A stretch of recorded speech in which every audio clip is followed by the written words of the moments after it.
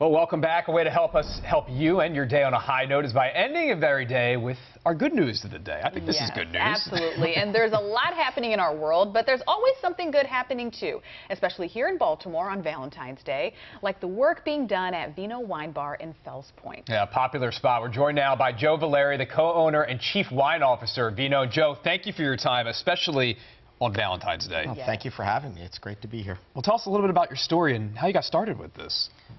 So Vino Wine Bar, my wife and I bought it in 2018. It had started in 2010. I have a passion for wine. I used to be a tech entrepreneur and had decided that this is what I wanted to do. And so my wife and I bought the bar and started to feature really Italian wines in particular. We actually bought a place in Italy so we can hunt for wine in Europe. That's nice. And we spent about half the year doing that. These two wines are actually wines that we found at a small vineyard. And in Italy. In Italy. Okay. We look for really small production wines that don't get to the United States. Surprisingly, 80% of wine made in Italy does not get out of Italy. Wow, I didn't know that. I would have never thought that. As much as we have on the shelves here, believe it or not, most of it doesn't get out, and it's because they're really small production. These specialty winemakers who are really passionate, and they make some beautiful wines. And we just don't get to see them. So our specialty is to go find them, not just in Italy, but really all over the world, but Europe especially. Needles in a haystack, in a way. Exactly. And Joe, on a night like tonight, Valentine's night, people are going to be saying, what should I pair with pasta, or what should I pair with steak or seafood? What do you recommend in terms of what you offer? You know, the general rule is white wine's better with cheeses and fish, and red wines with steak, but there's such a wide variety of red wines and white wines. So the ones I brought tonight from this vineyard called La Veneranda in Umbria, it's a region next to Tuscany in Italy. The one on the left, which is a white wine, is a very dry white wine. Let me try that guy for you. It's called Aurio. Aurio. Okay. Italian is I like hard. the way you say that, though. But you buy a place over there and you pick it up quick, don't you? You have no choice but to speak Italian when you're there. But it's a very dry white wine.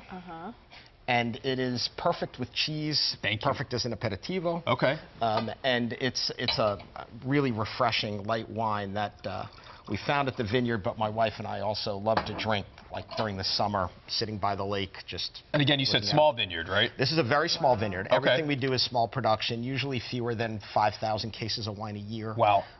The only place you're going to find these in the United States is at Vino Wine Bars. We have Fells Point in Nat Harbor. Okay. And that's what we try to do. We really are trying to make wine approachable for everybody, and to bring them wines that they've never seen before and can't get anywhere else. And I like that. That's your niche. That's our niche. That's what we specialize in. And that's how you guys separate yourselves from some of the others in town. That's what's unique about Vino. There's a lot of great wine in Baltimore, and a lot of great wine. Let's get to the other bottle that you have here. Okay. I'll do a quick taste of this. I think I'm allowed to. That's what they say. Yes, please do. Okay. The second bottle, called Riccardo Primo, which is named after the winemaker's son, is perfect for steak, perfect for pasta. In fact, we call this the standard pizza wine. And a pizza wine is just something you could drink every day. Right. And it's perfect with pasta, with red sauce, with red meat.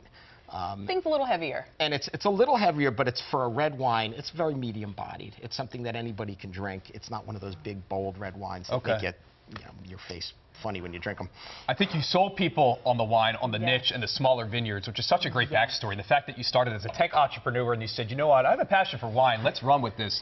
How do people get to you? Tell them where they can find you online and your brick and mortar. So online is v-no.com. You go from there, you can get to both of our wine bars. We have a wine bar in Fells Point right on the waterfront next to the Pendry, and another in National Harbor on the waterfront. There you go. Joe, thank you so much. We also want to wish you all a happy Valentine's Day. We hope you helped end your day on a high note.